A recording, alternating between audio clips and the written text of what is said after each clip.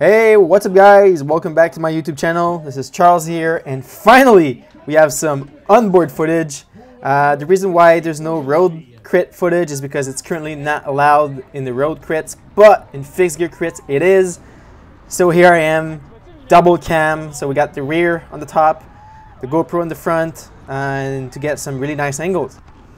And to preface this race, I want to say this is literally the second race in a row. I've just finished the senior 1-2 crit in road, placed myself in 20th place out of 50, something like that. So not a good performance, but I mean, here's a second chance. It's a fixed gear crit, and the first minutes were easy. Most of the field literally just raced the senior 1. Some were masters who race in the morning. So at this point we were just chilling, and the course was great.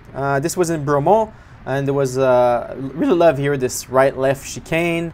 There was a longer climb, a long descent, which was super hard on the fixed gear. We're gonna see later the cadence goes super high. But yeah, the start of the race was chill. Nothing really happened for the first 15 minutes. Course was great, as you see a lot of spectators on the right and on the left here. That's as we cross the finish line. And cool race. I gotta say, fixed gear racing is definitely interesting. No brakes, one gear, so you really have to choose the gear you're gonna use for that ride, and especially for the course. But here we finally got some action. Start to move up here and got some speed from the descent, and say, hey, all right, it's now time I can move. Go to the left, and look who's just cutting me. Freaking Nick Cote. You guys know Nick Cote caused a lot of crashes, but here what's happened. A good move from my teammate, and right away counter attack, and that's where the smaller Nick Cote just go. A guy from odds keep going, and we have another teammate. And that first action literally put tall Nick, this guy in white and black shorts, in trouble, because at this point he's alone. He needs to chase this. There's about a 5-second gap already, and he's working it. And the thing with this fixed gear races is there are literally 2 teams here in Quebec, iBike and odds. And at this point we're like 7 iBike members, 2 in a break. So we're lucky we just get to sit here while Nick Cote is trying to close this. And yeah, so Nick is an independent. There's 3 other independent racers in the race, but they were just chilling in the back. It was maybe not a good strategy for them to just be there. But let's see how this plays out. So at this point, Nick is just trying to close. Out front, they're pushing hard. And the team here, we're just waiting. We're just making a big gap between the first guy closing in and all the independent riders out in the back. And we just wait. Just ride until something happened. And pretty much as soon as he was going to close this, it was either going to be me, Frank, Josh, who would right away launch another counterattack. So that's the power of the men. That's the power of the numbers, actually. And at this point, Nick started to slow down. He realized that he cannot close this alone. And Josh here asked me if I want to go, but I was too cooked. And that's where Frank go, our teammate. He started and saw he was alone. I think he wanted me to come with him. And he should have kept going, because at that point the gap was closable by himself. But here he just soft pedal. No one took his wheel, so I think the move he should have done is just kept going, try to catch the other guys, so it would be a 3-on-1 into the break. But he doesn't. Here we got Chris Gill from Hodds, just pedaling, chilling in front. We got Aaron, and nothing's happening because Nick is cooked. In the back here, if you look at the rear view, we have there's a guy from Rocket Factory, and he hasn't been helping Nick at all, closing this gap. Literally, nothing was going to happen until other people was going to try to help Nick. As you see him again out front, putting his head down, but unfortunately he's alone, and that doesn't work out for him. The gap probably grew to about 30 seconds at this point. We barely see them in that bottom camera. And there we go. Someone from Rocket Factory just launched it, as you just saw. And the thing is, he went alone. And I'm not too sure why he's done that. First of all, he started way too strong. He's already created a big gap, but push, what, 1,000 watt to get there. And it was just a matter of time before we would catch him back.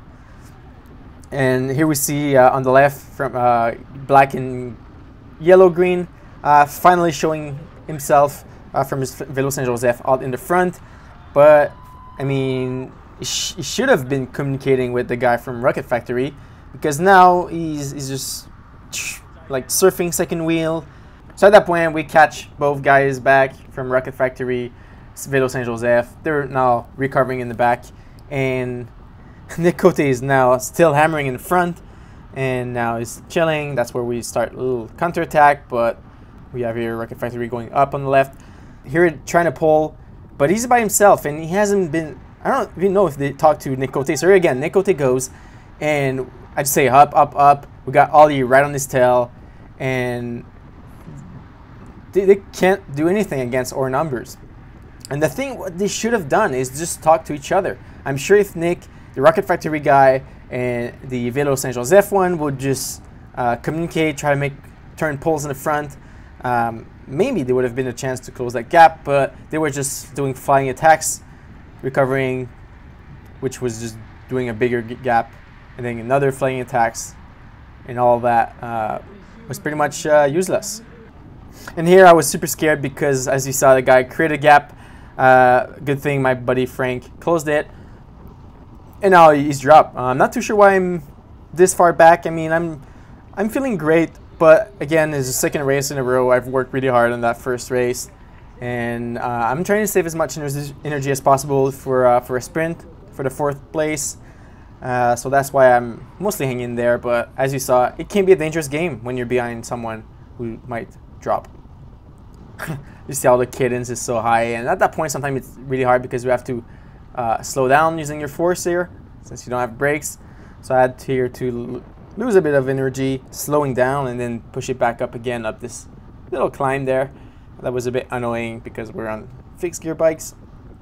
At this point, I mean, the race is basically over. The gap grew to 1:30. There's no way the guys were gonna close down, and there's no way our team were gonna chase this. So it was just now a rest game until the sprint. Right now, bell lap, as you can hear, and I'm going to play this lap the whole time because there's some mistake that I've done, and I want to share with you guys so I don't make those mistakes again, and you guys don't make them either. And I know coming to this last lap, I pretty much have the biggest sprint of the whole peloton, of the whole field. But positioning is so important, and it's something that I should have done better. So here, right where I am, I'm sitting on my best buddy wheel, so Ollie, Lads Racing, and I say, all right, Ollie's a trustable guy. I know he's going to bring me up to the front, but we may have been sitting a bit too much behind here. Now the pace is slowly ramping up. There's a couple of guys at the front from our team bringing the pace up. Here, just asking Ollie if he has some juice to keep going. I don't think he heard me.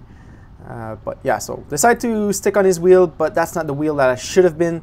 I should have been a bit more forward, right behind tall Nick Cote or Josh.